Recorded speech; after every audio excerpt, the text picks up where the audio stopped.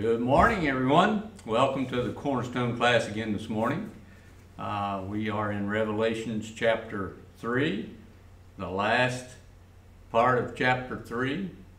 And this is the last of the 7 churches that we're going to look at, the message to the Laodicean church, verses 14 through 22. And this is going to be kind of vital as we look at this church. And we can't say that this time is, this is the best of the last, because this is not the best of the last of this church here. So we're going to take a look at this. Laodicea was about 100 miles due east of Ephesus, and it was a city that was wealthy, had a big banking center. It had a unique breed of black sheep, so that they were able to flourish with a clothing industry, and then also a medical center with physicians basically specializing in the treatment of eye disease. So these were the 3 main characteristics of the city: the banks, clothing industry, and the doctors there. That sounds kind of familiar to a lot of our big cities today. Think about New York and D.C. and those areas like that. But keep in mind these things as we study, because they will give us insights into the language our Lord used to this church. Those 3 things there, we're going to get to them here. And as I said, it was about 100 miles due east of Ephesus. There were also 2 other cities located very near to one another with Laodicea. Colossae was one, and Hierapolis was another. And Paul mentioned this city 4 times in Colossians. He mentioned Laodicea 4 times in Colossians. And in 4:16 of Colossians, he wanted specific instructions given that that letter there would be read also in Laodicea. And there was also a letter to Laodicea that was to be read in Colossae. So these 2 churches shared basically the same spiritual atmosphere. So what we're going to see here this morning is verses 14 through 16, a lukewarm church. A lukewarm church. In all the messages, the way Jesus introduces himself is significant, as we've already seen in many of them. See, this was the way Jesus wanted the church to see him. This is how he wanted this church really to see him as well. Jesus used a remarkable reference to himself as the Amen that we see here. He says, "And unto the angel of the church of the Laodiceans write, these things saith the Amen." So, we use this familiar word to express our agreement with a statement or action. A lot of times when we end prayer also, we close in prayer with Amen. Jesus used this word frequently. As you study scriptures, he used it frequently. This is the word also translated verily. In other words, it indicates that what is said is extremely important and trustworthy. And naturally, if Jesus used it a lot, it meant to pay attention. Listen to what's going to be said, because it's truth. So it is used to identify significant truth for us. It is a kind of formula for focused attention that Jesus used to underscore and emphasize what he was doing. So Jesus was saying here that he is the final word of truth, and that anyone who goes beyond his teaching is not presenting new information. Instead, he is departing from the truth.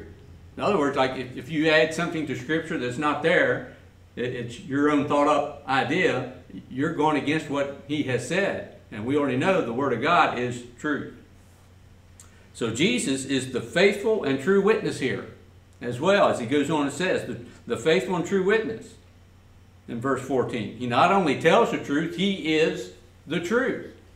And Jesus has no secret agenda and no hidden plan for anybody or anything. He tells his churches the whole truth, and he wants us to know that he does so. And that's what he's telling this church here, Laodicea. He's letting them know where they stand with his church. And remember, all 7 of these churches are his churches. And the third phrase here that we see, the beginning of the creation of God, carries the same idea thought in John 1:3. See, this is where John tells us, all things were made by him, and without him was not anything made that was made. So he has made all things. Okay? So Jesus is not only the source of the physical world we have now, he is also the beginning of the new creation that has already begun in the hearts of those who trust him as their Savior. 2 Corinthians 5:17. You know, we become new creatures. Okay? All things become new. Old things pass away. We're to become like him. And the church in Laodicea specifically needed to be reminded of this truth. And he lets them know that here. See, this church needed to know that Jesus is truth and he is the whole truth.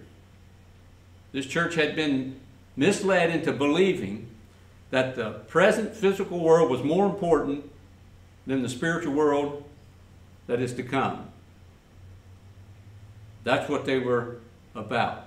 They were getting comfortable in their position in this church and of this church.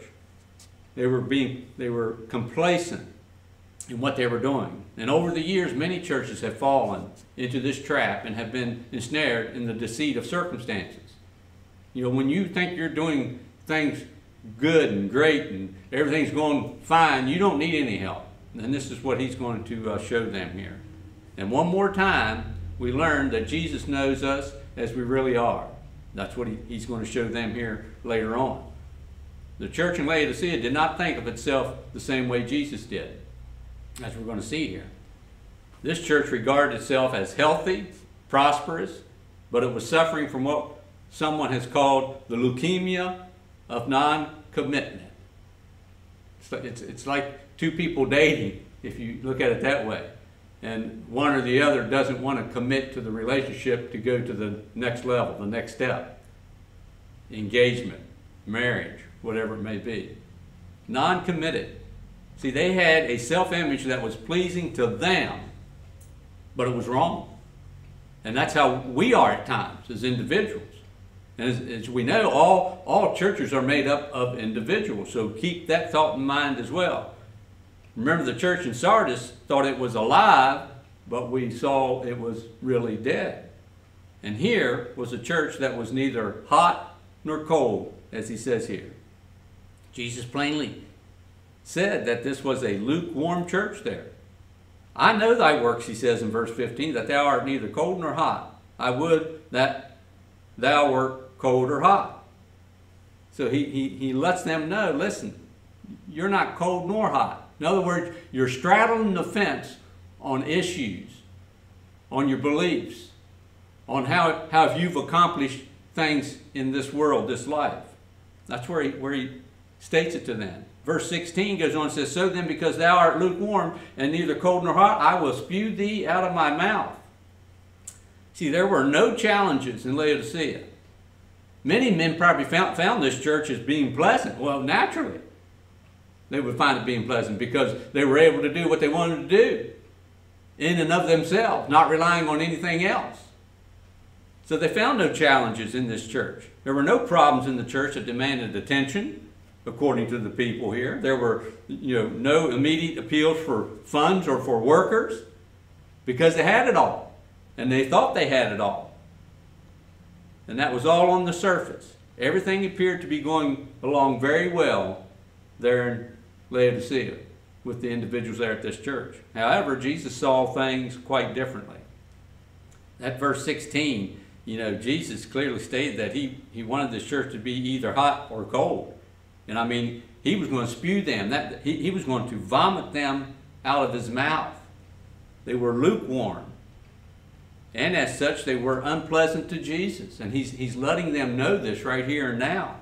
The terms used in verse 16 actually suggest that. Nausea that produces vomit. See, and that is a striking and startling picture that Jesus gives his church here. See, whatever the church in Laodicea had, they thought that they had enough, as we're going to see here in a bit. They considered themselves to be rich, blessed, increased with goods, and in need of nothing, as we're going to see. There is a great spiritual danger in equating physical circumstances with spiritual blessings. We know God can bless us physically in many ways, but we must not substitute physical prosperity for spiritual well-being. See, we do not know the exact conditions here in this church, what they were doing for him to say one way or the other if they were hot or cold, but he knew that they were lukewarm. But we do know their attitude toward the conditions, because he has presented it to us right here, that they were lukewarm. They weren't doing things to the best of their abilities for God. They were doing things in and of themselves. See, they were complacent and satisfied with the situation of the church. And no matter what their actual circumstances were, their attitude was all wrong about it. See, we can do a lot of things in this world that help people, but if you're doing it in the wrong attitude, that's not pleasing to God. So that's the first thing we see here in this church. They were lukewarm. In other words, they weren't on fire spiritually for the Lord Jesus Christ. Second thing we see here, verses 17 through 19, wise counsel. Christ always gives his churches this counsel, what they can do to improve, to get back to what they once were. See, in the eyes of Jesus, this was a wretched, miserable, poor, blind, and naked church. He says in verse 17, because thou sayest, did you get that? Because thou sayest, because what they have said, that they are rich, as we just mentioned, and increase with goods, and have need of nothing. See, they were satisfied with what they had. They were complacent. They didn't need to do any more than what they were doing in order to gain more people to come into the church, because people are satisfied in and of themselves with what they get to accomplish. But this is very different from the image this church had of itself, as I just mentioned. Jesus said they were wretched, miserable, poor, blind, and naked. Wretched is a translation of a word that pertains to a state of mental or physical misery. Webster said pitiful, contemptible, worthless. Miserable denotes either a situation or someone who deserves sympathy because of a pathetic or pitiable condition. And then poor here in John's language refers to an economic state of destitution, a beggarly state. So he says here to them, that's what they were. They couldn't see it in and of themselves. See, a good self-image can easily conceal a wretched soul. When you think everything's going fine and well and no problems, you don't need any help from anybody, you're financially, physically doing well, you don't seek help from any place else. See, we must take care to avoid this deadly error in our thinking. Our attitude needs to be right, especially as believers.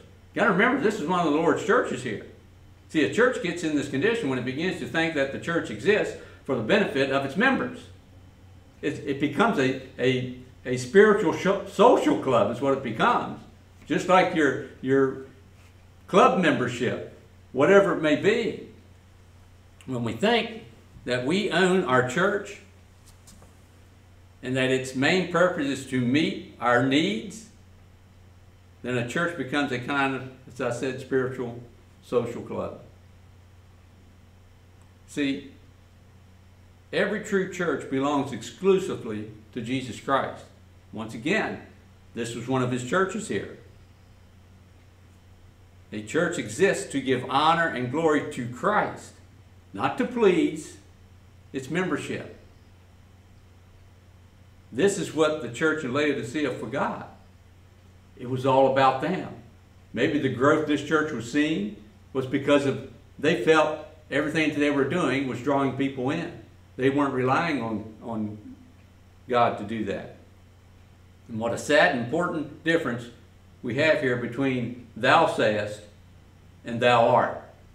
See, many of us, even in churches, many believers, have that same type of attitude. We can't see deep within us the wrong because we've already made up our minds, that it's right. And that we're okay by doing what it is, whatever we're doing. See, the churches of Jesus are to be light and salt, as we know. Matthew 5:13 and 16, we're the light of the world, the salt of the earth. Churches are charged to understand the program of God and preach and teach that program to all men everywhere. We got the Great Commission. See, churches are to concentrate on what God is doing, not on what men plan to do. You see, their job is to declare the good news that the Savior has come to save us from our sins. When what they were doing was exposed, the church in Laodicea was revealed to be naked, poor, wretched, and blind. Naked, poor, wretched, and blind. And then we see here, verse 18, the key thought in the redemption is expressed here in these words. Buy from me. Buy from me, Jesus says. I counsel thee to buy of me gold, tried in the fire, that thou mayest be rich, and white raiment, that thou mayest be clothed, and that the shame of thy nakedness do not appear, and anoint thy eyes with thy salve, that thou mayest see. Look, the idea is that Jesus has everything his churches need. You can't buy salvation. You can't purchase spiritual things. So we see here this phrase, I counsel thee to buy of me. So how does one buy spiritual things here? See, as I said, salvation nor spirituality can be purchased with money. So how were the Laodiceans to buy these things? See, in Isaiah 55:1, he gave an idea there. He gave the truth there, as he's telling the people. Isaiah 55:1 tells us here that this is salvation through God's grace. He says, Ho, everyone that thirsteth, come ye to the waters, and he that hath no money, come ye, buy and eat. Yea, come, buy wine and milk without money and without price. That's what it says there in Isaiah. This is what they needed. This church needed what Jesus described as gold, white clothing, and eye salve. These are the three characteristics of this church in Laodicea. Their wealth, their clothing, their physicians with the eye salve. So he's using their three characteristics to show them who he is. They couldn't gain anything with all these things that they had and that they were doing. They needed to rely by faith in Jesus Christ and Christ alone. He's the only one that has these things. A church can have many things that come from many sources, but what a church really needs can only be attained from Christ. See, the gold tried there in fire is defined for us in 1 Peter 1:7. It's our faith in God, our faith in the Word of God, and our faith in His only Son. When we look to Jesus, our faith is stirred and called into action. When we trust in our own abilities and resources, we're not resting on the ability and resources of Jesus. You're not acting in faith, you're acting on the things that you can accomplish in and of yourself, that you think you can. And this was the first need of this church in Laodicea. They needed to know that these things that he's described here, this gold refined in fire, the white raiment, the eye salve, only he can provide that. He can open up your eyes so that you can see your true self if you exercise your faith in allowing him to do that. See, we go along our day sometimes thinking that everything's okay, as I said earlier. But if we're not trusting in God, we can get just like this church in Laodicea. So they needed white clothing here. Everyone is spiritually naked before God. Adam and Eve, they sinned. Every human being has had something they wanted to hide. They were naked when they came into this world. He clothed them. Clothing accomplishes this for us physically, but we also need the white garments that will clothe our souls. See, Isaiah declared in 64:6 that our own righteousness is like filthy rags. But the righteousness of Christ clothes us in white and makes us whole. White clothing stands for a changed character. You know, when you get saved, it's like he has taken off your coat and put on his righteousness upon you. That white raiment stands for a changed character. We're going to learn a little bit more later in Revelation 7 about the white clothes, what it indicates. See, this church needs to return to the understanding that the main thing in the church life was their salvation from their sins and the gift of eternal life through Jesus Christ. That's what they needed to get back to. They had forgotten that, and they need to get back to it. The third thing here was the eye salve. They needed eye salve. Jesus said that the church there needed spiritual treatment as well, not just physical treatment. Eye salve is the interaction of the Holy Spirit with our souls. See, when the Holy Spirit is dwelling within you as a believer, that allows us to see ourselves as God sees us. If we allow Him to work in our hearts and our minds, we get to choose what it is that we're going to do. But we need to heed to the Holy Spirit speaking to us. See, we see ourselves and our circumstances through the single eye of the flesh. We base a lot of things that we do on the here and now. That's probably what this church was doing. When we allow the Holy Spirit to lead us and teach us, we can get an accurate picture of our lives as they really are. Because that's what Jesus is doing to all these churches that we've seen thus far. He's letting them know how they really are. See, the Holy Spirit opens our eyes, our ears, and our hearts to the will and way of God. He is the Spirit of truth, and He will lead us into all truth. Christ promised that. When He left, He said, I'm going to send a comforter unto you. See, the church at Laodicea had strayed from the truth, but there was a way back that we're going to see. And that way was clearly spelled out by a loving Lord. Verse 19 there says, as many as I love, I rebuke and chasten. Be zealous, therefore, and repent. See, Jesus had not rebuked them in anger. He rebuked them in love so that they can grow and learn from the mistakes that they were making. Third thing we see here in verses 20 through 22, a great invitation. My heading in my Bible says, place an attitude of Christ at the end of the church age.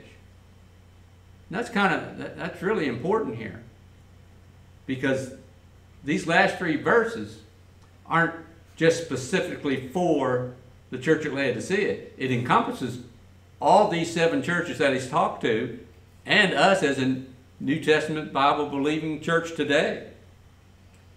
So this is the conclusion to this message and to the other 7 churches, as well as ours today. See, we find a very sad picture here in verse 20. It says, behold. Remember, behold, listen up. Pay attention. We've got something important to say. I stand at the door. That I is Jesus. And knock. Look, Jesus is standing outside the door. And many use this verse to depict Jesus standing outside the door of a lost person's heart, knocking, seeking to come in and save the person. But you got to keep in mind here that Jesus is addressing this church at Laodicea and making them aware of how they had pushed him out of their fellowship by all their worldly ideas and actions. This church was not in good shape at all.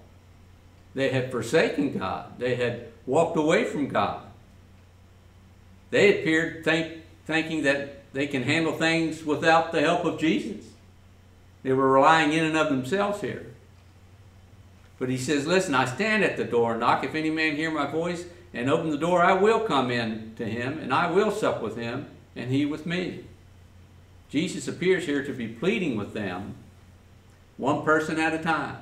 As he says, if any man hear my voice, that's any individual hears his voice, to allow them back into their lives. Christ wanted them to see who he was, what he was trying to tell them, and repent, as he said back in verse 19. Repent zealously, therefore, and repent. Turn back to me. He wanted them back. He wanted to be back in their lives, and he wanted them to see that they needed him more than all these other things that they had. Jesus has a great desire to fellowship with all the saved, and especially with church members. He needs to be the focal point in every life of a church member as well. Jesus will never force himself on anyone, whether it be for salvation or a closer walk with him. He's not going to force you to do anything. He gives you that choice to decide for yourself. But any saved person, including church members, we can get caught up in the religious activities and things of this world that they can forget that we are even saved. You see, 2 Peter 1:9 tells us, but he that lacketh these things is blind and cannot see afar off, and hath forgotten that he was purged from his old sins. Each church member should have the desire to have a close fellowship with the Lord Jesus Christ. It's a must. Verse 21 tells us, to him that overcometh. Good news, to him that overcometh. I will grant to sit with me in my throne, even as I also overcame, and am sat down with my Father in his throne.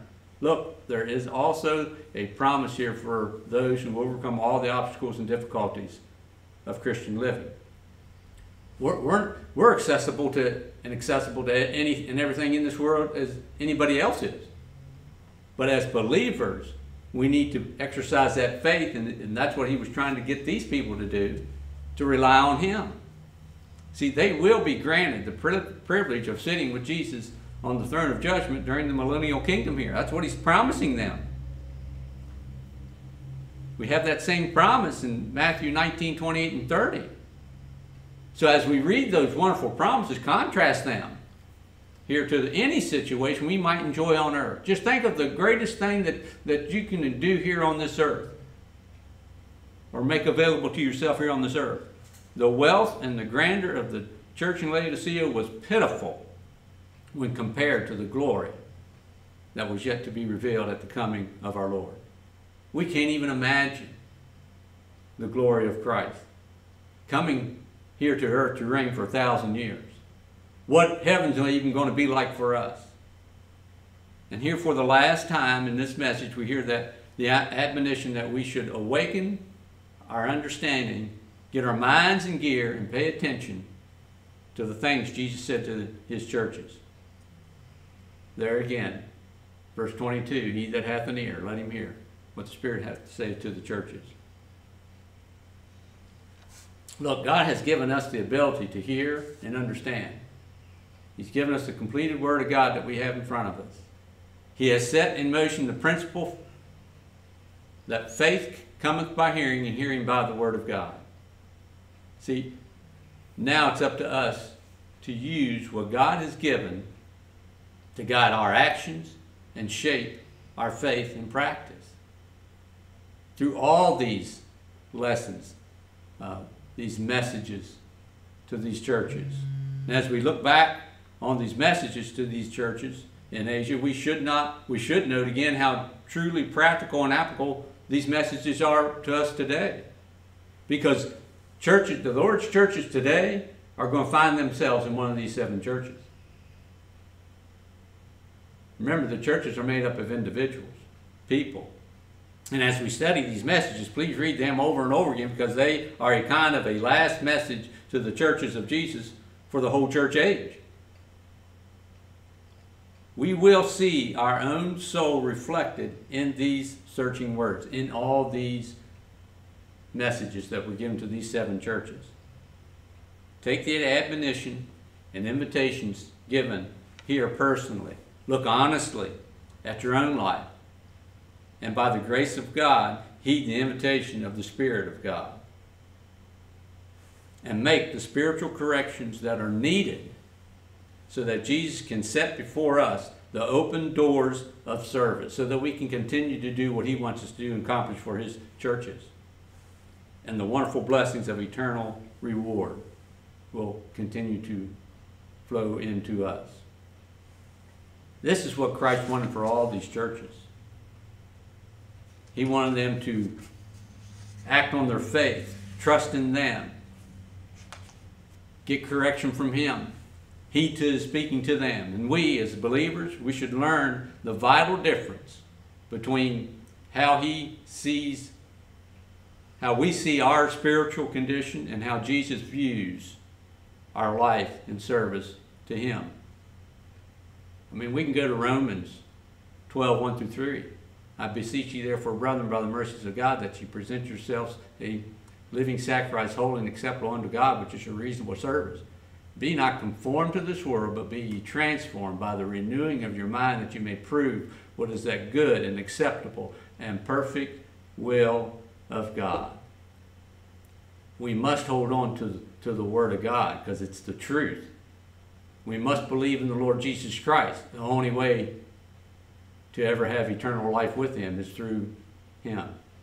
We must be clothed by the blood of Jesus Christ, who cleanses us from all sins and makes us white as snow. It's only through Jesus Christ. These were his 7 churches.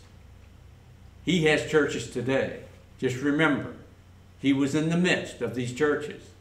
He was giving this message to pastors to present to these churches. All these other churches, we're going to read all these other letters as well. So we must rely on Christ no matter our circumstances or situations. Let's pray. Father, thank you for this opportunity. Thank you for this time that you've given us. Father, I just pray that as we've looked at these messages, these teachings to these churches and what Christ saw them as was really reality. He knows us better than we know ourselves.